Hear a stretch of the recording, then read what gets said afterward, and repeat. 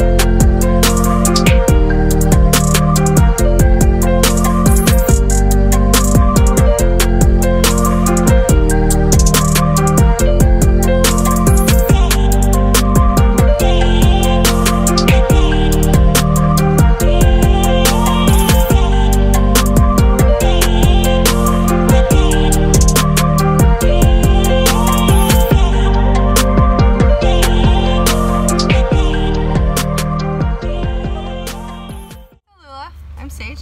This is Tallulah.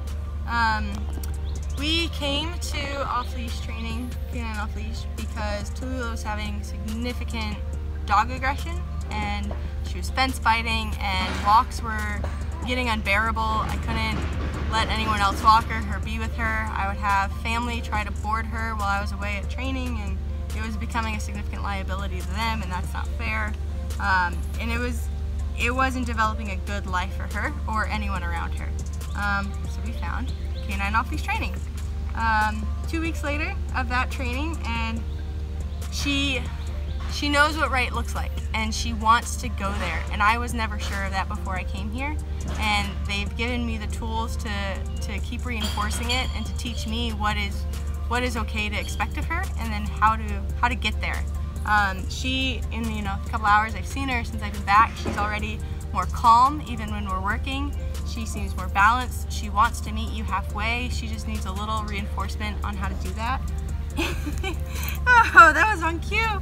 And I really look forward to seeing what else we can do, because I know we were always camping and hiking before, but it was always very constrained on what we could do and how much we could enjoy the moment, because we always had to think about what's the worst that can happen. And now we can, think about it the other way and reframe it and be like, well, how can we make this even better?